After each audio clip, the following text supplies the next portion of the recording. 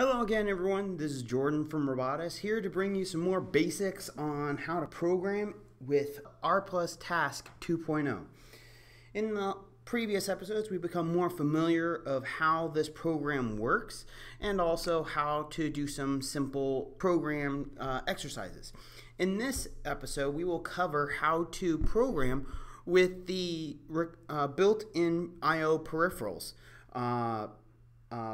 I'm going to be using specifically the CM150, which is from the Dream Kit, but know, as I said in the last episode, that the techniques that are used for this episode, as well as all the others, can be applied to other controllers in the Robotics kits. So let's dive right into it and go to the Dream series. And what we're going to do is open up the seal example. The reason why we're going to this example particularly is because it uses and demonstrates two basic built-in I/O peripherals, as I said before, that the controller has. These being the buzzer and the microphone. The buzzer is something similar to, or is called also a piezo element. It's the component built into a computer or into the controllers that cause a buzz sound or a beeping sound. This is very useful for different kinds of robot applications to indicate if it's turning on or if something has occurred. The other thing that it uses is the mic, as I said, which just simply is used as a sound counter usually. What happens is that at a certain threshold or at a set decibel, the microphone will count or detect its environment to see if it meets that threshold. And once it does, then it actually counts it as a number. So in this example, the seal actually uses both examples. The seal, first of all, indicates that the program is initiated and a certain melody, as you can see here, and also the seal actually detects how many times you clap. So when you clap such amount of times, it meets that threshold every single time, and it actually detects it and does a little count. And based off of that, the motors that the controller uses or controls claps the seal's hands so many times.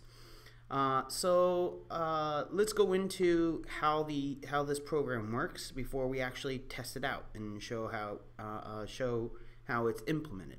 So we go to the buzzer timer, and as I said, built into R plus Task, it actually has everything already made. So we have a set number of melody you could use in your example or in your program.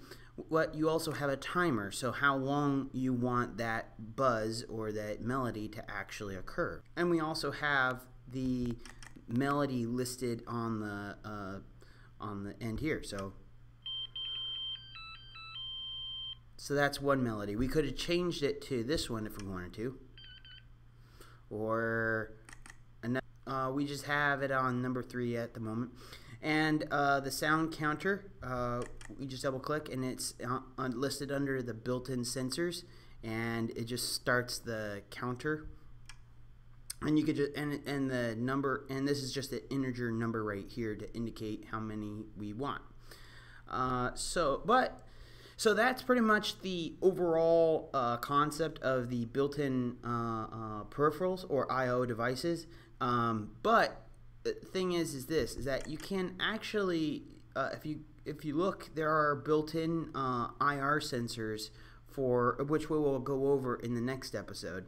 But there's also for different controllers, there may be an LED built in, or another device that you could use in your program instead of using one of the ports.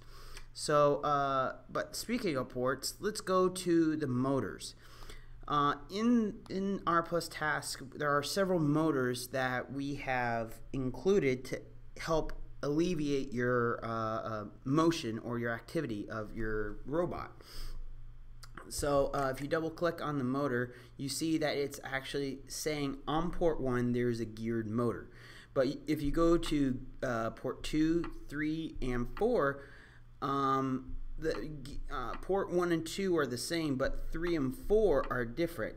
The reason why is we actually designated that on 3 and 4 you can put other things than a regular geared motor. You could check out all the other things that you could put onto these ports from the manual, which you could check in the description below.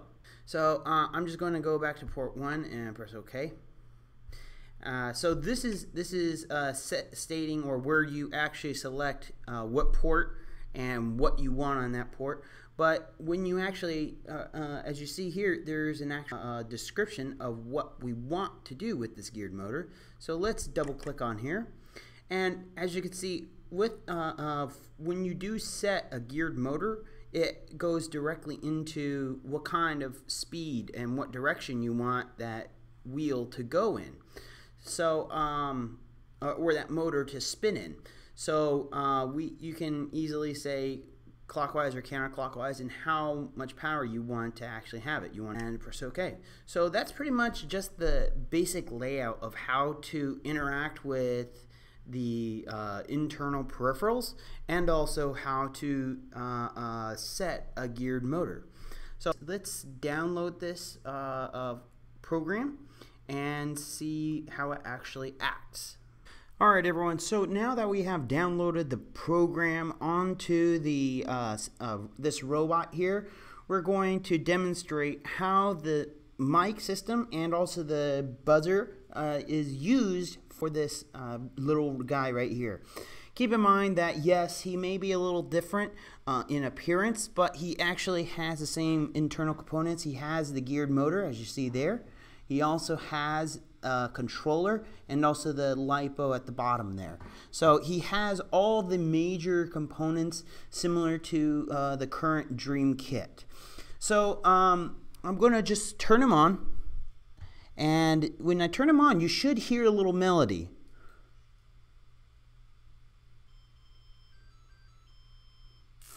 So so you probably heard that. I don't know if you did, but when you turn them on, you should hear that melody, that beat, that ringing. So so now let's clap or snap, and there you go. He actually detects that that each clap or snap meets a certain threshold, so he counts that as a 1. And if you heard, he actually beeps when he claps. So there we go. So congratulations, we have successfully been able to make a seal clap. In the next episode, we'll be covering more sensor programming. So until the next episode, just keep practice these basic concepts, have fun, and stay creative.